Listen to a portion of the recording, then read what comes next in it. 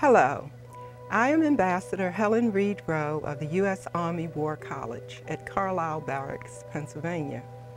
As we recognize the International Day of Peace, we bring your attention to those involved in the cause for peace around the world, who work to create secure regions and stable communities in which our fellow men, women, and children can live. The United Nations General Assembly established the International Day of Peace in 1982 as a day devoted to strengthening the ideals of peace, both within and among all nations and peoples.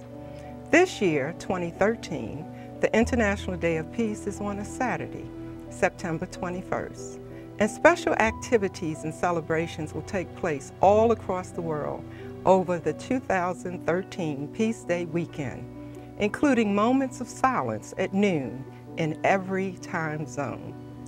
At the Army War College, the International Day of Peace has special meaning, significance, because of our commitment here at the Peacekeeping and Stability Operations Institute especially, and throughout the Army War College, to educate those who keep the peace and those who pursue peaceful strategies in times of conflict.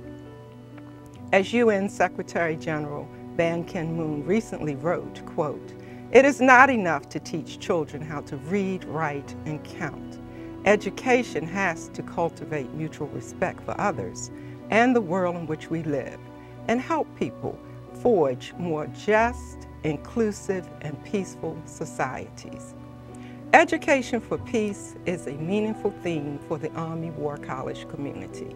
We hope you will set aside a moment on September 21st to consider what else can be done to further the cause of peace in the war-torn regions of our world. Thank you.